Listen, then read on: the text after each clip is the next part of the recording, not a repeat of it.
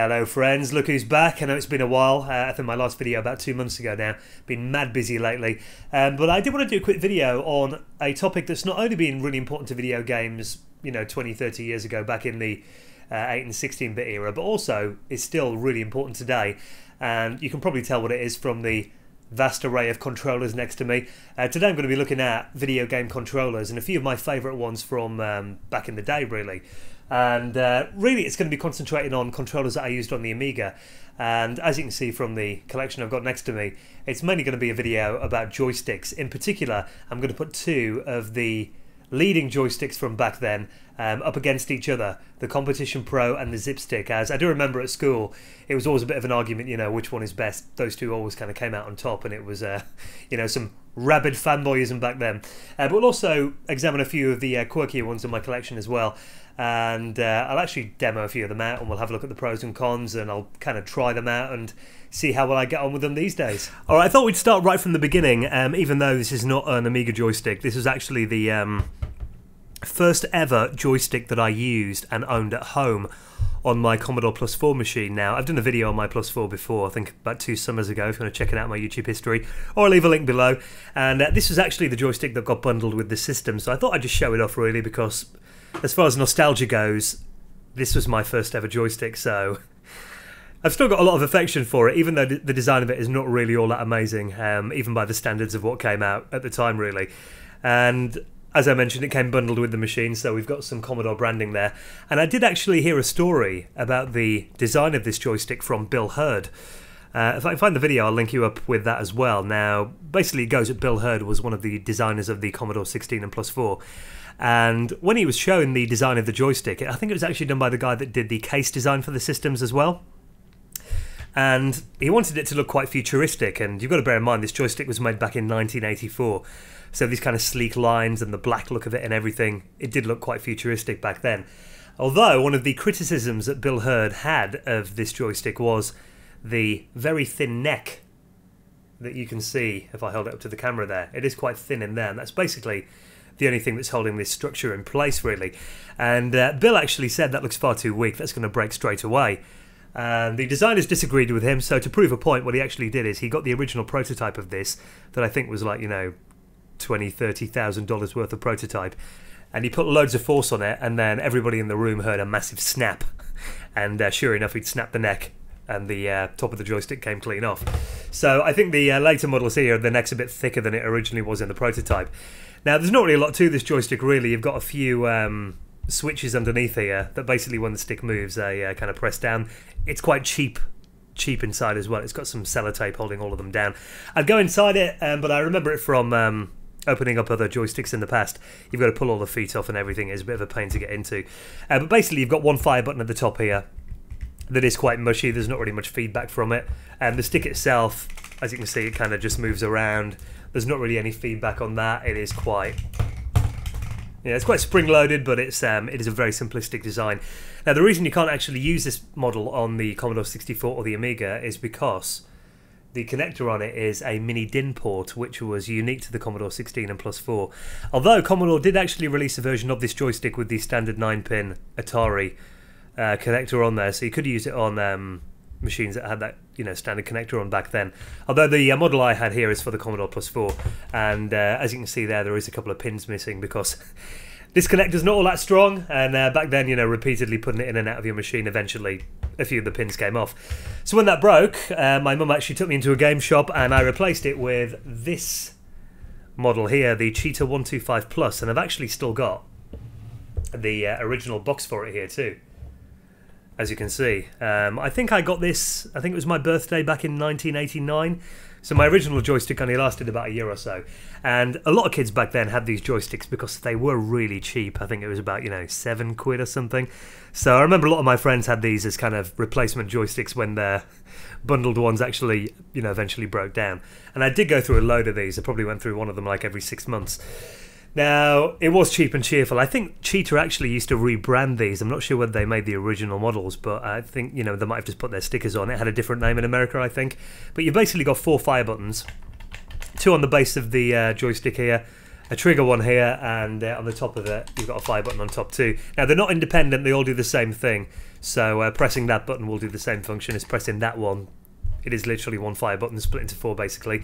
One feature that was quite handy for playing shoot 'em up games back then was the inclusion of an auto fire switch here, so rather than having to repeatedly tap it, you could just switch that on, and then the stream of bullets would come out. You wouldn't have to keep pressing fire, so that was quite useful.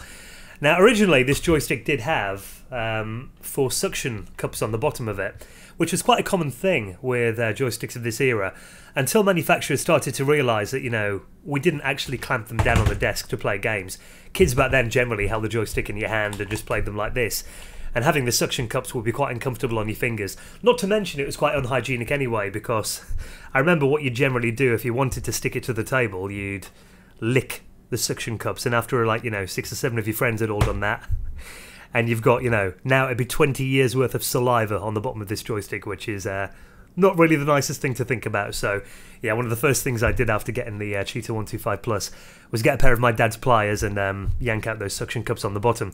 Now, one interesting feature of joysticks back in this era is that they often had 2 different joystick adapters on here. You can see there's one grey and one black, and I've actually seen these joysticks in eBay auctions, and I saw something recently. One of the sellers on eBay actually said it's got 2 independent joystick ports, so that stops you having to swap them around. You can put one in port 1 and one in port 2, which is a big no-no. You've got every chance of frying your machine by doing that. The reason it had 2 separate plugs, as you can see on the box here, is because one of them was for a Spectrum Plus 2, which actually had a different joystick port. Even though it was physically compatible, it wouldn't actually work with most standard joysticks of the time, so you basically had a second connector that was coloured grey that had a slightly different pin out on there. That's the reason that you've got 2. So yeah, that was a Cheetah 125 Plus. Not a great joystick in hindsight, but it was quite cheap and cheerful. Then after that,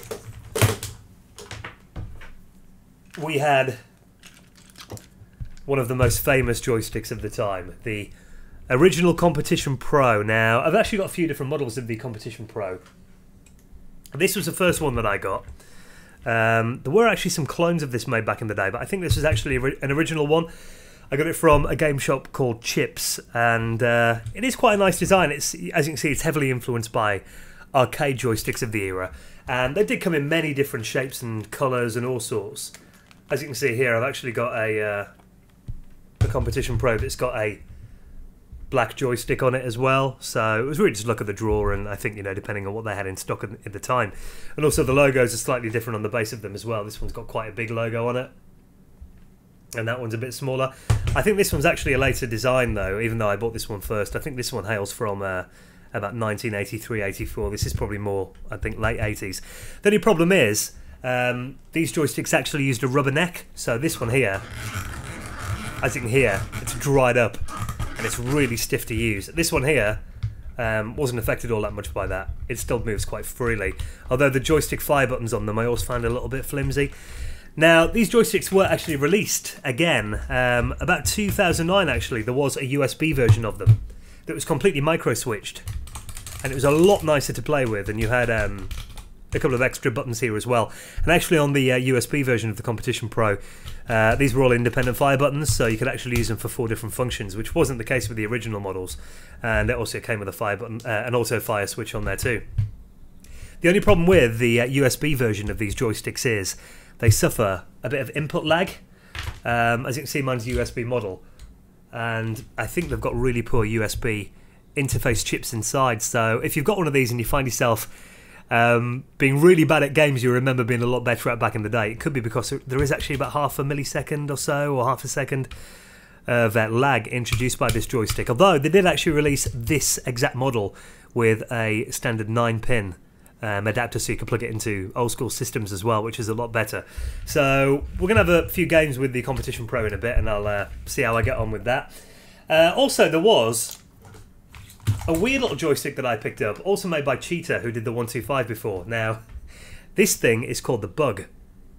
It's got an auto fire switch here as well. The reason it's called the Bug is because basically, if you look at it, it looks a bit like 2 beady eyes on an insect, and it's got a very small quite loose joystick at the top of it here. And the one thing with this is, I remember seeing this first on Games Master on TV, a gaming show here in the UK. And they were kind of raving about how great it was. I never really understood how you meant to hold it though. Some of my friends held it in one hand and used the fire buttons like that and then kind of just clicked the stick around. A few of us kind of did that and just kind of held it and loosely in the fingers. It's a bit of a weird stick, and I'll have a few games with that and kind of see which kind of game type works best with that joystick. Also, I play quite a lot of games with the Competition Pro CD32 joypad as well. Now, I must admit, for the Amiga and Commodore games in general, I'm much more a fan of using joysticks because I think a lot of them back then were actually designed to be played with joysticks. Racing games, for example, often had up to accelerate. A lot of platformers you used up to make your character jump, which is not ideal with a control pad. Otherwise, you know, you try and do diagonals and all that, it's a bit awkward. Ideally, with a joypad, you want, you know, one of the fire buttons to be the jump button, and then use the directional pad to control your character. So there was a few examples where, you know, I've got friends that still swear by using joypads over joysticks, even on the Amiga and the Commodore Plus 4 and 64. So it's nice to have an option when I have friends around who prefer that. I think my all-time favourite joystick, though, would have to be this bad boy, the Zipstick, which, as you can see from the design, it did borrow very heavily from the Competition Pro. You've got the logo there on the base of the joystick, and this one is completely micro-switched.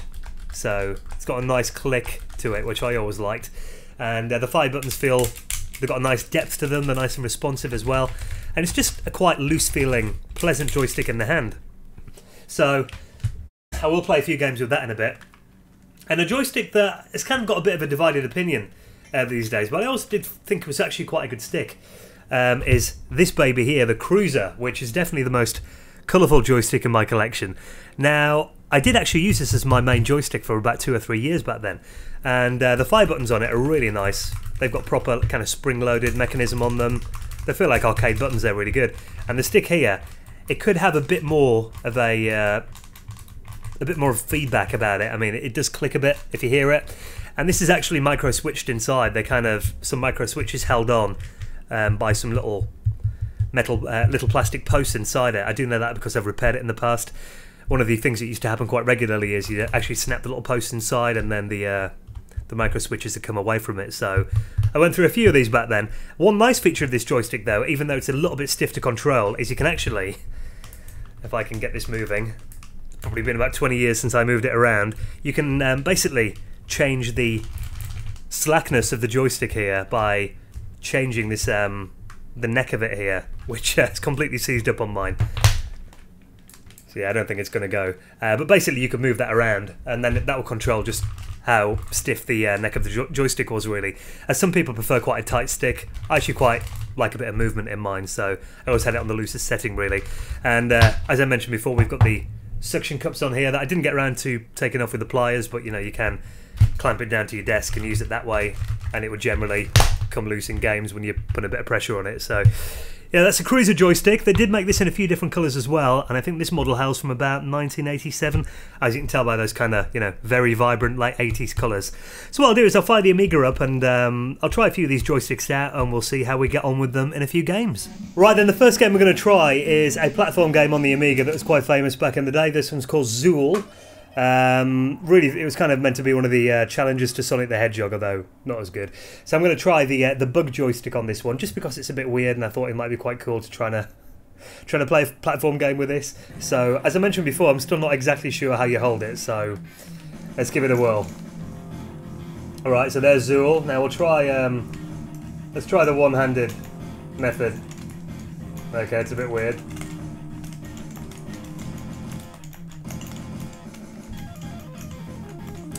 Yeah, not a big fan of that. Let's try it with 2 hands. Which, doing it this way, it feels like the stick's a bit too small, though, to grip properly. It's really just meant to kind of hit it around with your hand.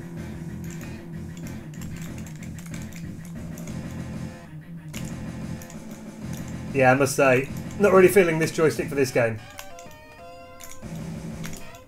Get up there.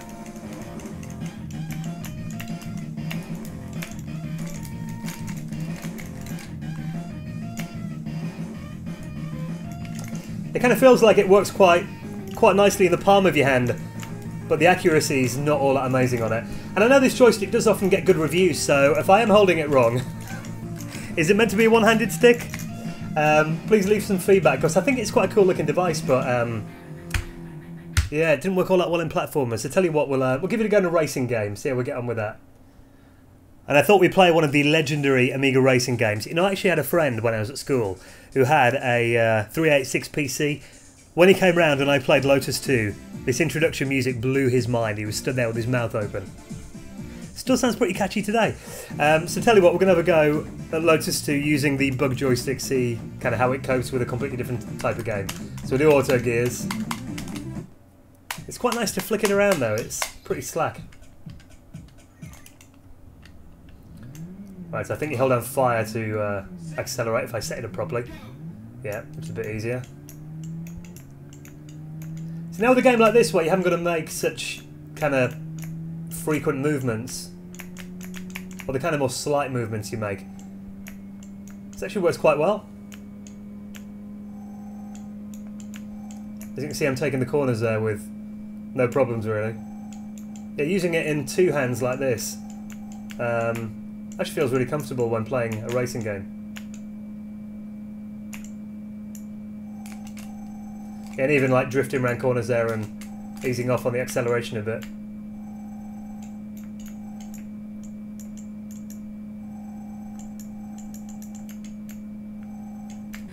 Bang.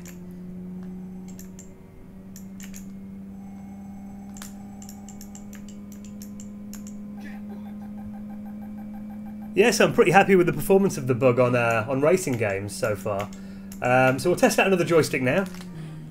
Next up, I'm going to try out the Cheetah 125 Plus, which is actually a joystick that gets some pretty bad reviews on the forums and stuff these days. As I mentioned before, it's quite a cheap one. And I'm going to play Captain Planet. That was one of the first Amiga games I played. And it's also a game that gets a bit of stick, but you know, to me this is quite a nostalgic game. It came with my Cartoon Classics pack that I got for Christmas when I was little, so I've always quite liked this game. So I've got some nice click on the fire button there, and it is actually quite easy to move around. Yeah, the diagonals are quite easy to hit as well on it. It's a big joystick, as you can see. It feels massive compared to the bug I had in my hand a minute ago. I'm sure there will be some innuendo left in on the comments of this video, no doubt. Nope. It's been a while since I played this.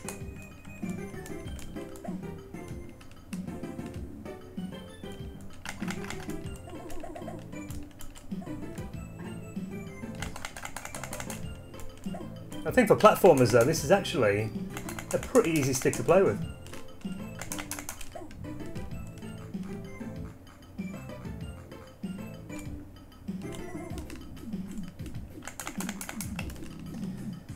Yeah, I mean, I know it does get some bad comments on the forums and stuff, as I mentioned, although, you know, I'm hitting every jump that I'm trying to make here. I haven't got any missed instructions from the joystick. It's,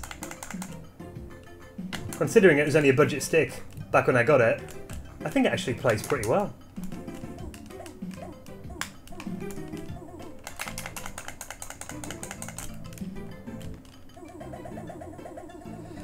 Now, because the Cheetah 125 is one of the few Amiga joysticks I've got with a auto fire button, I thought we'd load up one of the best Amiga shoot-em-ups in my opinion, Dulux Gallagher. Now, I must admit, trying to use it with manual fire doesn't feel all that great on this button, so we'll put the auto fire on. And even though there are some gaps in the fire, it's not performing all that badly. I must say, I did find it easier to play the platform game than I am the shoot 'em up with this joystick here.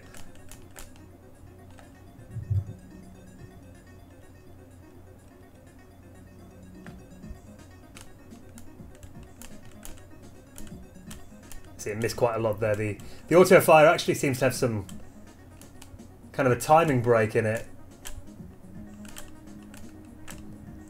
Like it'll fire a burst of shots and then you'll get a pause for a second. Maybe that's to avoid overloading certain computers' input chips, maybe. It could be by design, but yeah, it doesn't make it all that accurate if I'm honest.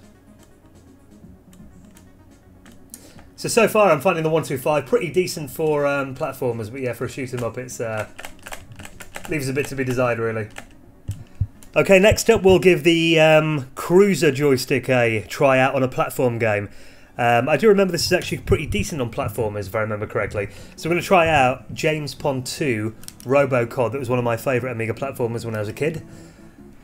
And I did mention before that there is different settings on here for the slackness of the stick depending on how tight you want it. Although it has seized up on mine, it won't seem to move anymore. I've got it on the loosest setting, which still feels pretty tight actually.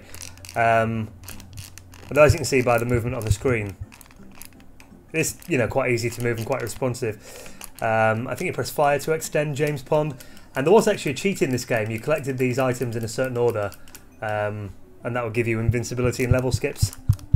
If I remember rightly, I think it was cake, hammer, earth. Yes, it's about a cheat, I think. So we'll try to get into a level.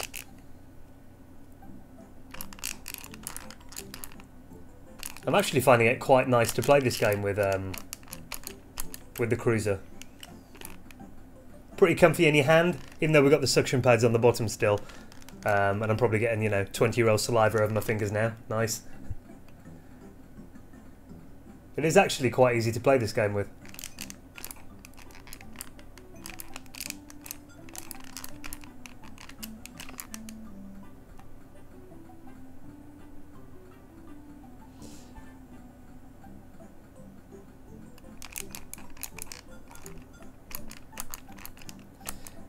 Yeah, I think if you get into a few sticky situations in games like that, it is quite handy to have a joystick that reacts really quickly. And yeah, I'd say this one, you know, it's got a good reaction time on it. Even though I've got something there I shouldn't have got.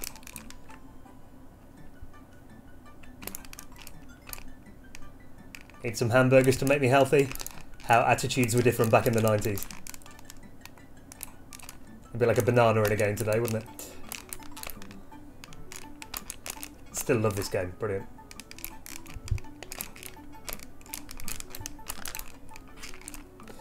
Yes, I've got to say, I'm really impressed with the Cruiser on a platform game.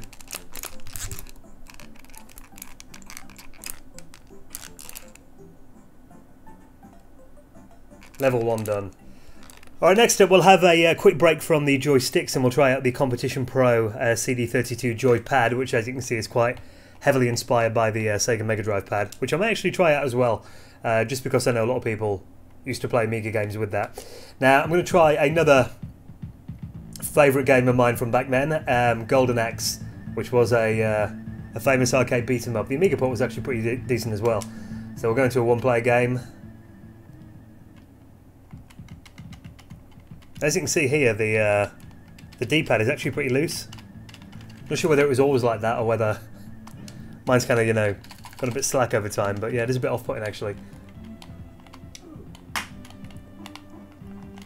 So I expect this to be pretty difficult to play. Yeah, as I expected. It's not the easiest to control actually with this. Yeah, the movements are pretty inaccurate. I'm trying to jump and I'm instead firing. You press up and fire to jump, I believe, but it's not having much effect on here. I'll use my magic. Actually, this is quite interesting. It seemed to recognise a different button on the joypad then. So I fired my magic by using the blue button here. And I've turned the music off with that one. There you go, so jump is up and fire, but you've really got to time it exactly. That is quite interesting that this game was programmed to use a two-button joystick, so it's a lot easier than reaching down to the keyboard to press a number key.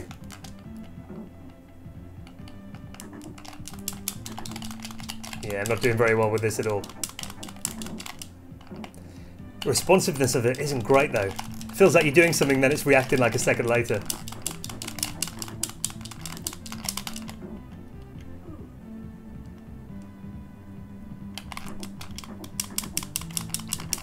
Yeah, I'm not feeling the Competition Pro control pad on beat 'em up games, I've got to say. We'll move on. One game I thought might fare slightly better is Gloom Deluxe, as I think this actually had inbuilt support for the CD32 controller. If you're not familiar with this game, this is actually a first-person shooter for the Amiga. So yeah, we can change that to CD32 Pad 1, so we'll try it on a game that it was designed to be used with. Let's try changing the settings here, put the window size up a bit.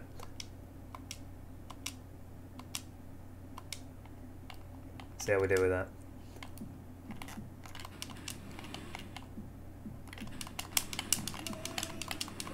Oh, yeah, it is faring a lot better on this game. I still think, you know, first-person shooter is going to be easier with the mouse and keyboard, but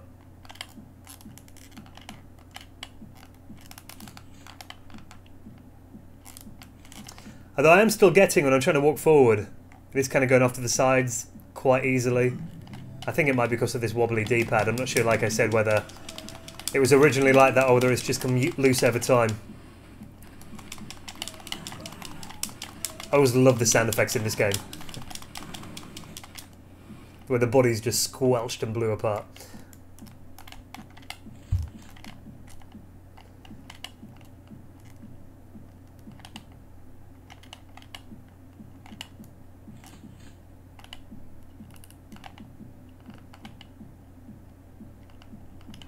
Let's find some more aggro skinheads.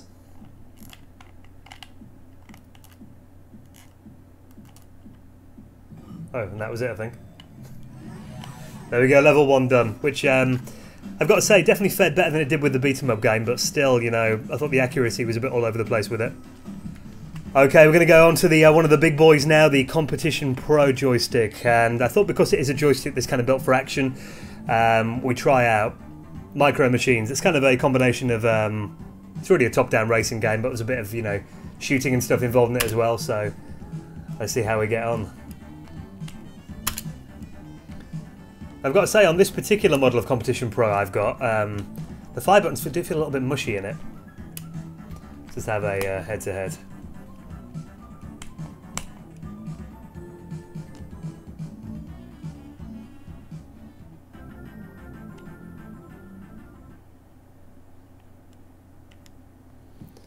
Okay, it's fire to go forward.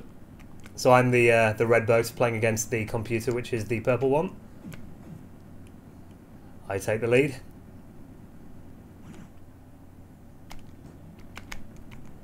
I've got to say, yeah, it does feel really accurate. And movement very, very easy with this stick as well. I'm not going anywhere that I don't want to be.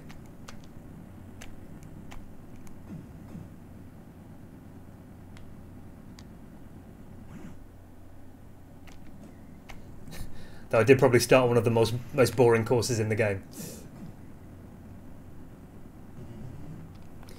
I've got to say, pretty impressed with that for a top-down racer. It worked really well.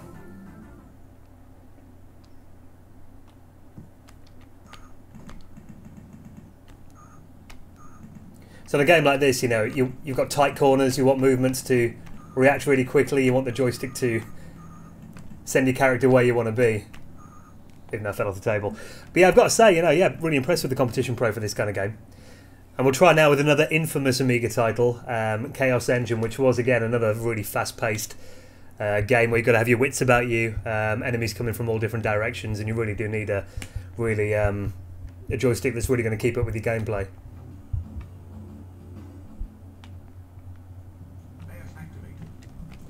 So I'm this character here. The other one's controlled by the computer.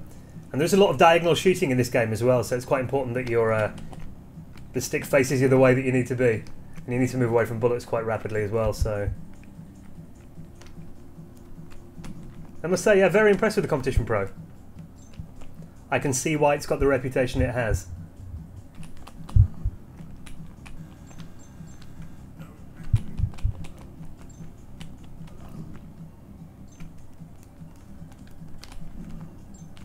My character's facing the way I want him to really rapidly. I'm not facing the wrong way by accident or anything. And finally, let's have a go at my favourite joystick before doing this test. And I've got a feeling probably still will be. No qualms about it, I am biased. I do love the Zipstick. It's been one of my favourite joysticks since I was a kid. And I've actually got two of them here, as you can see. So let's have a go at a platform game with it. The brilliant Fire and Ice. Always a fan of this. I like the fact that the stick is just so slack to move around, but you know, it's really tight. It kind of jumps back into place really quickly because of those micro switches in there. And the clicking's nice as well. A few of the joysticks I've shown in this video have been micro switch, but I like the type that he used in this joystick. Shouldn't have died there, come on. I'd frozen him.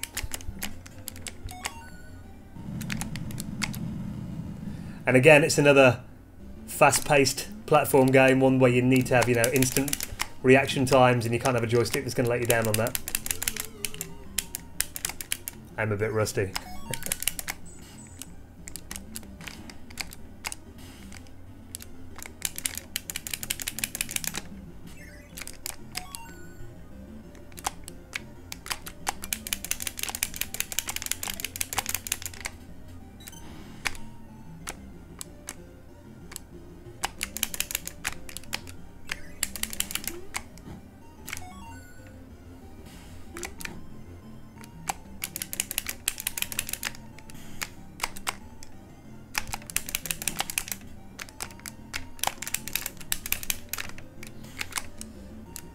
Yeah, I've got to say, for these kind of games in particular, I've always liked the Zipstick for platform games. I think that's where it really comes into its own, really.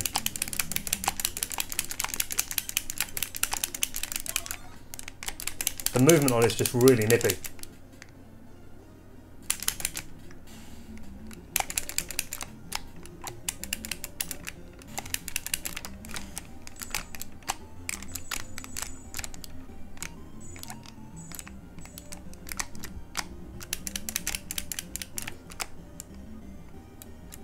So yeah, really impressed with the Zipstick on a platform game.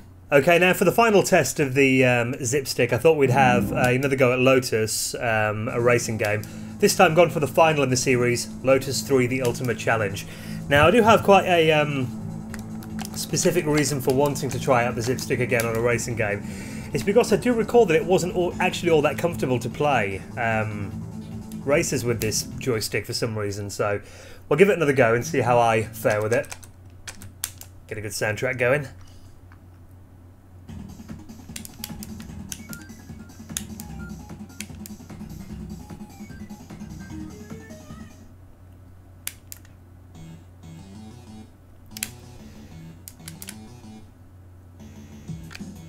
And here we go. Now I did mention before I found the bug actually surprisingly comfortable to play racing games with, so we're doing alright so far with this. Got to say, yeah, the directions, as in, you know, the platform game, is very responsive, very accurate.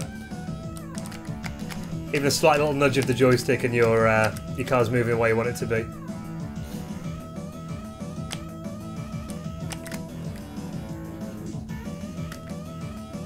Yeah, the reaction time's very good.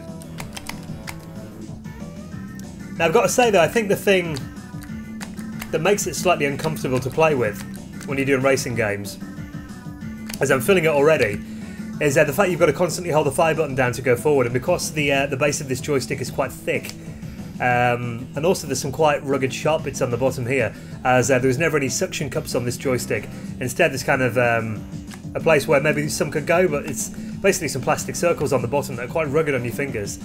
When you've got it kept in place for a certain amount of time like this, and you're clamping down on the fire button and holding the base of the joystick as well, your hand's kind of in this kind of cramped position, so I'm feeling a bit of muscle pain actually in my thumb and kind of the top of my hand here as well. But I do remember playing with this joystick quite a lot when I was a kid in racing games, and finding it quite comfortable then, so maybe it's just a sign of, you know, growing up and your muscles change, and probably not used to holding it anymore either, so...